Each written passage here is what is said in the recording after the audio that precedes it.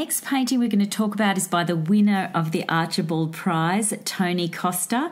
It's called Lindy Lee and it's number 13. I interviewed Tony both on the day of the Archibald announcement and for an in-depth interview, which is episode 70 on the podcast.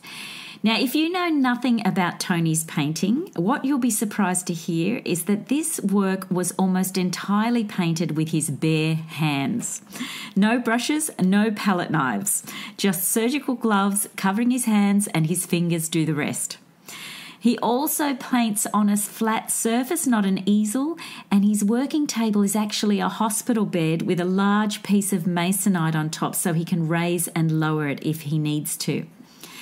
You can see his studio and the table in my video, which is on the website, where he also shows his painting technique.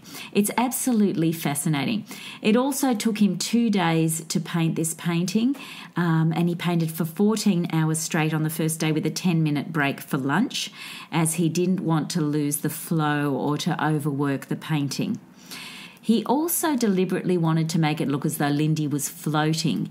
So when she was meditating, he pulled the robe over the front of the platform she was sitting on so he could achieve that sense of weightlessness rather than a weight on a visible surface. And he wanted to convey that because Lindy had said to him that after she had meditated, she felt like she was floating. Most importantly, though, is Tony's aim to trap energy in his paintings. And he seeks to do that whether he paints a portrait or a landscape. He, in fact, won the Paddington Art Prize for landscape painting in 2014. And landscape painting is a very big part of his practice. Even a rock has an energy, he told me. And if you can trap that in the painting, he says, then that's going to be there in 1,000 years' time. Another important part of his work is the use of line, and have a listen to this clip where we talk about that. And also, I'm not interested in volume.